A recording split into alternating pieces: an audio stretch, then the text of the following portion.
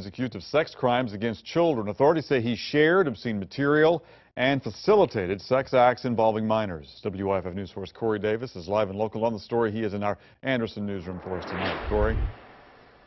Michael, today the Attorney General's office arrested Joseph Patterson on 17 charges involving minors, some younger than 12 years old.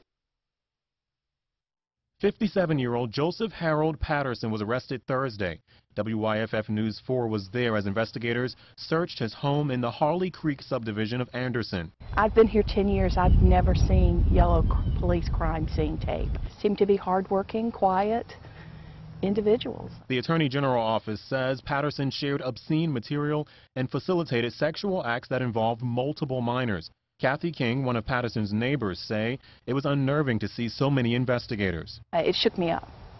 I immediately started crying when I got out of the car. Right now, Patterson could face nearly 50 years in prison if found guilty on the charges.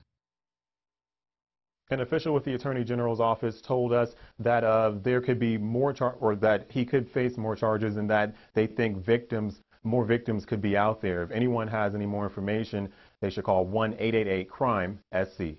Corey Davis, WYFF News 4 live in the Anderson newsroom.